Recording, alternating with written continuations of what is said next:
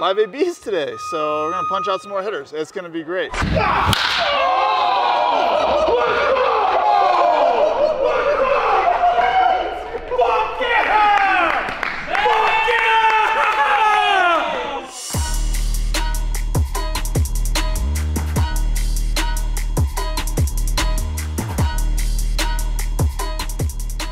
Okay, so updates on what's going on around the gym. We've moved some stuff around. This is still in the same place, but now all the desks are over there. Chelsea is now over there. That's Tosh right there. He moves around. He's not stationary yet. This area is now cleared, and this is going to be getting demolished in like 4 or 5 days. So they're going to be starting all the construction over there, which is great. So we have this in here is pretty much done. This is going to be our office space for the next little bit.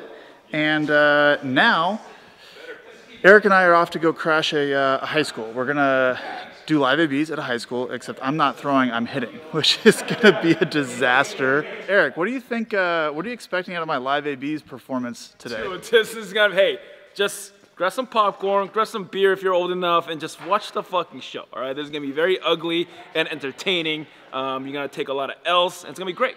He's going to face a bunch of 16-year-olds. You got a K against a 16-year-old. What happened last time you thought my hitting performance was going to be terrible? I don't want to talk about that. That's right. That's right. Yeah, keep talking shit until you can.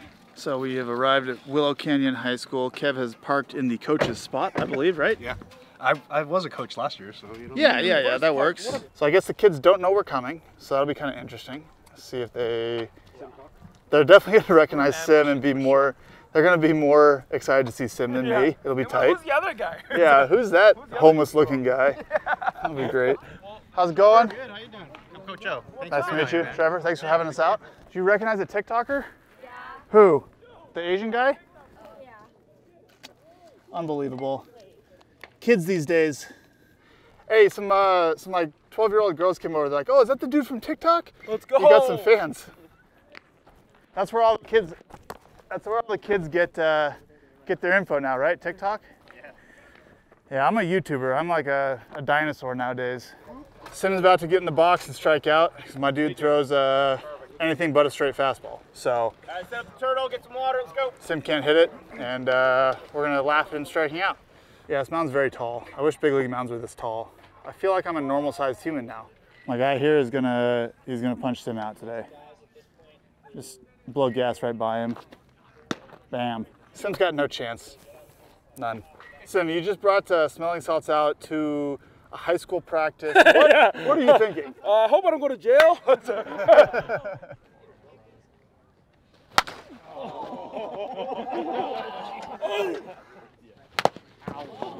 Why are you on the ground, dude? Punchy. I got that there. I got that there. How was your first experience with smelling salts? That's terrible. That was terrible. Oh my. I got a hit though. It died a hero. Very nice. Died a hero. Quick reminder that if you want to get yourself some Trevor Bauer merch, go on over to trevorbauer.com. And for watching this vlog, you get a 10% discount. The first half of the discount code is OUTA. Tune in later in the vlog for the second half to get your 10% off at trevorbauer.com.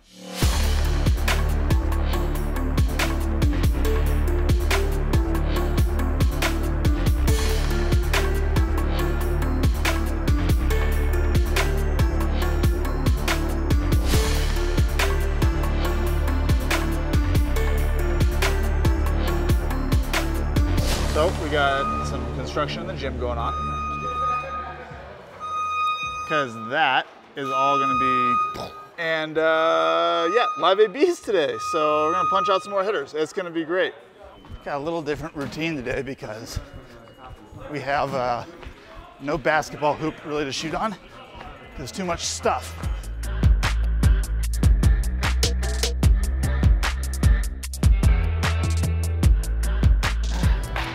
Now, some of you might be wondering, why was I lifting before throwing live ABs? It's called post-activation potentiation. So I did some squats, I did some med ball slams, and now we're in our plow ball routine.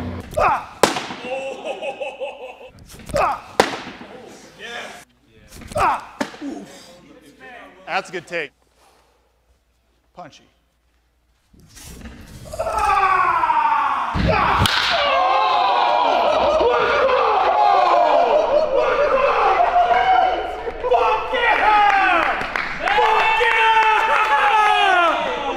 Hey, boys, follow boys. Let's get it.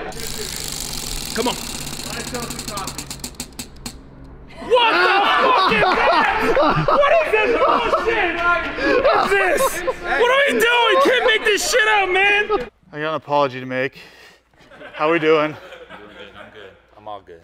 I'm bruised up, but I'm good. That's my bad. I did say that right before I was going to compete, and then I just sailed one. It was not on purpose. I trust you. I trust you. All right. My bad. It's all good. So it's been 751 days since Eric got a hit. Hey, and man. he came out today. I mean, he went salts. Dude, he I went all straight out. Locked in. I mean, Yeah. the pitch before, the swing before, you fell down. Right. Yeah. All right. How do you lock yourself back in after you fall down and embarrass yourself? Well, first of all, you only got to take G-hacks, which is what I do. And second, I don't know how I took the last one. Remember the 2 strikes on me and he threw that nasty changeup? I was like, took it.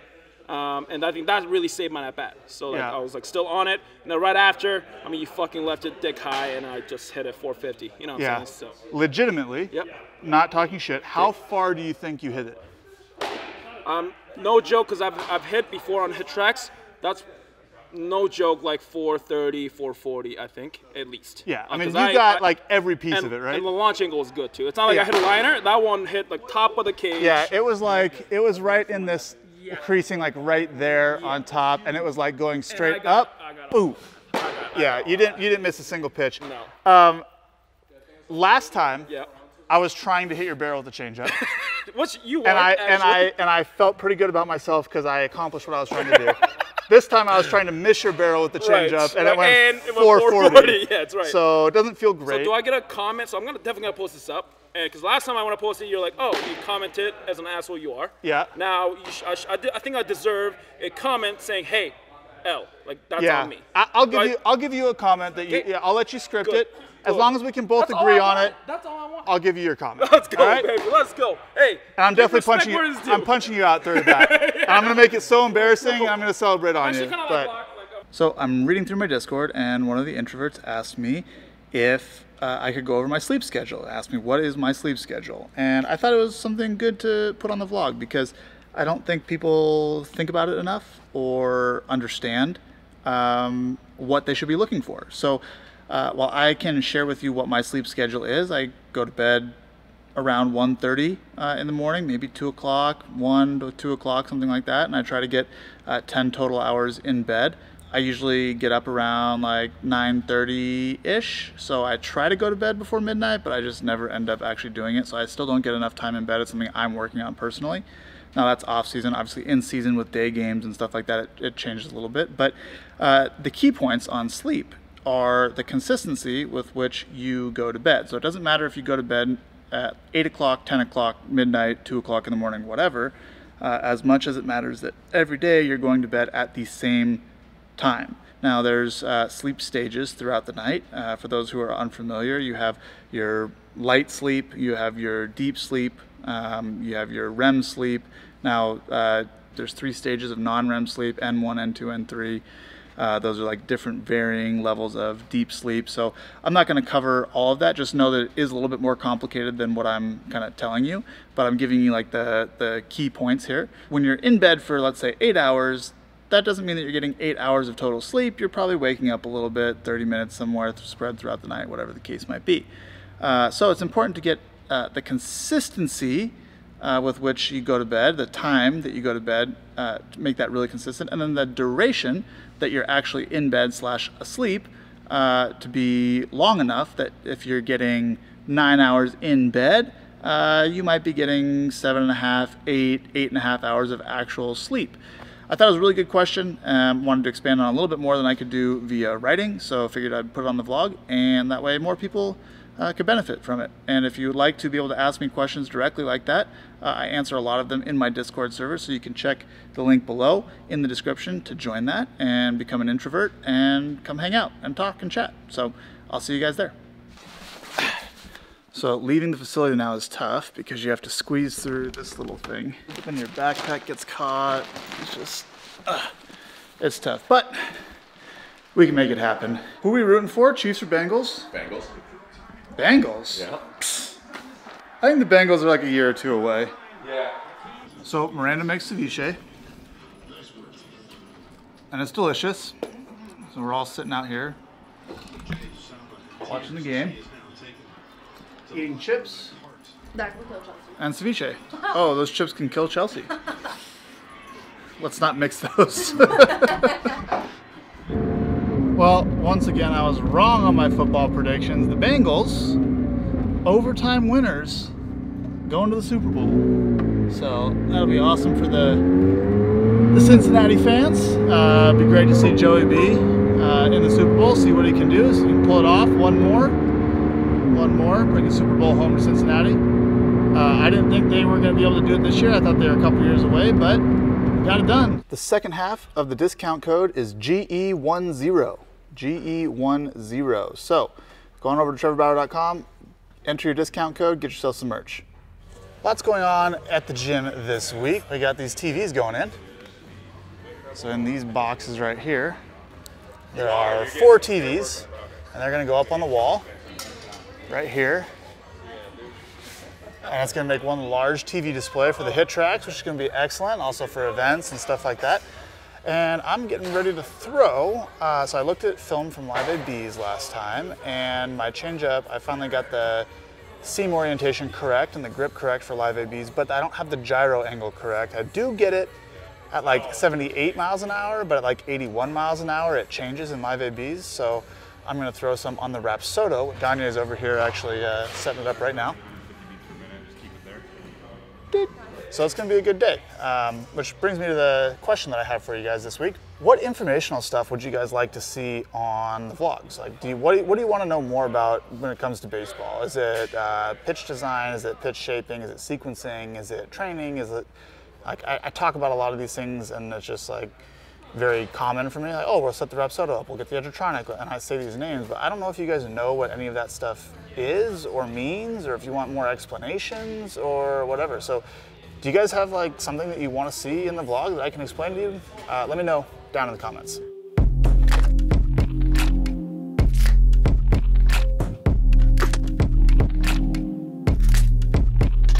Okay, so a couple takeaways from my changeup session today. I have a really good ability to throw it at like 76 or 77 miles an hour. When I do that, it has the right spin to it, it comes off my hand correctly. As soon as I try to start throwing it harder, something changes. So that's what I was trying to really figure out. And I think I figured out part of it. When I'm throwing it nice and easy, I get a really easy grip on the ball. I just kind of like hold it here because I know I'm not trying to throw it too hard. It doesn't have to be in my hand super well. And so I then just throw it and I kind of get out through the ball instead of pulling off. As soon as I go to throw it hard, I want to like load the scap, and then my upper body kind of peels off this way, which means my hand's either on the outside of the ball, kind of like it would be for my slider, or I like pull across the ball and my hand gets behind it and pulls it down this way, and that yanks the ball down. So that's one key thing. I need to think later with the changeup when I'm throwing it. I need to think relax until like the last bit and then like pull down hard here or like roll there, as opposed to like getting it earlier like I might in my fastball or something.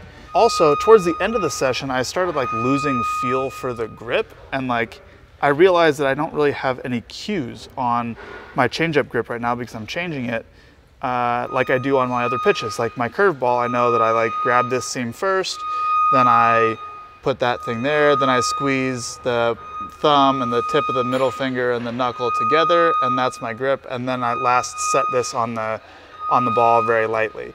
And then I can throw it, I know it's locked in my hand. But my changeup, I'm like, okay, well, I need to, let's see, grit this seam here, but then it's kind of like split it, but do I split it like first and then try to put the thumb, or what? So I need to come up with a set way that I get the grip. So a good session, gonna work on that later in the week, and hopefully it's a lot better in Live ABs. So making some progress for sure. Let's take a peek at what is going on demolition-wise in the facility.